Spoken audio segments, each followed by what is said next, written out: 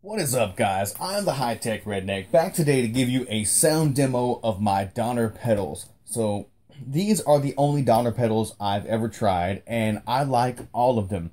I cannot vouch for every one they make, but as far as these go, I think these sound good. Now, I'm going to show you how I like to set these pedals, basically.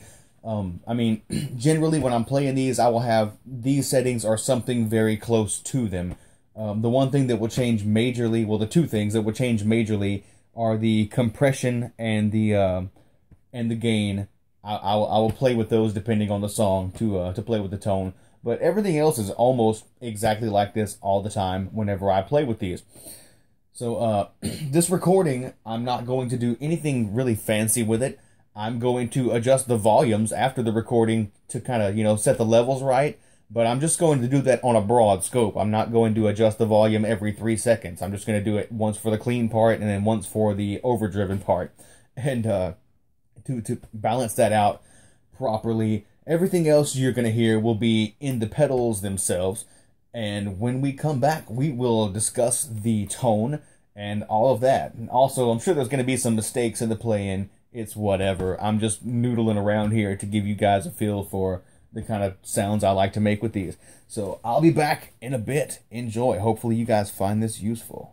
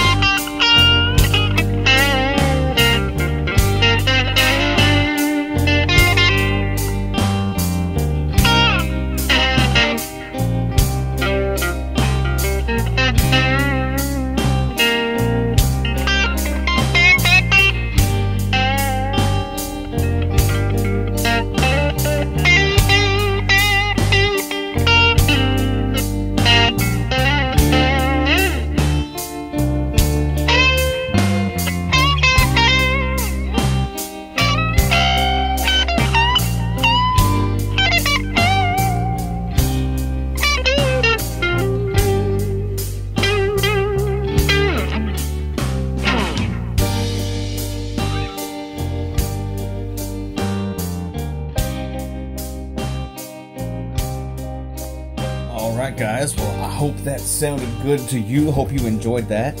So my thoughts on the tone of these pedals. The really short sweet version is these 3 non-drive pedals sound amazing, and the overdrive pedal sounds good but slightly darker in voicing than I prefer. So yeah, I think you'll notice whenever I turn the noise killer on, there was not only a reduction in the buzz whenever there was silence, there was also a change in the clean tone. It seems to boost the highs and the mids a little bit, and to make everything a little bit more clean. And I think it raises the volume just a slight bit. Maybe my weak little pickups in that Squier Bullet are not as loud as what this boosts the signal up to be. But yeah, it's like a very, very slight, subtle boost. And then this guy, the compressor, does some amazing things. I have it set very subtly right now, but it adds body to the sound. It adds some punch in the mid-range. It adds some, I guess you would say, a little bit of thickness, but at the same time, it maintains a lot of clarity, and it maintains a lot of very clean, pretty sound in the in the cleans, which I really like that. It just gives you power without making things muddy.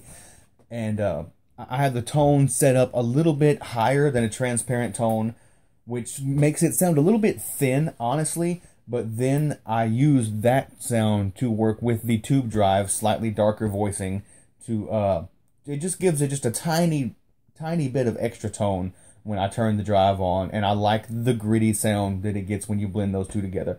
I also really like the way the compressor pedal reacts with the overdrive. It actually drives the overdrive a little bit harder than a normal signal would, and just makes the overdrive sound better. So yeah, this thing is just all around a good addition to the tone. This delay pedal is my favorite. I really love this thing. It is a great sound.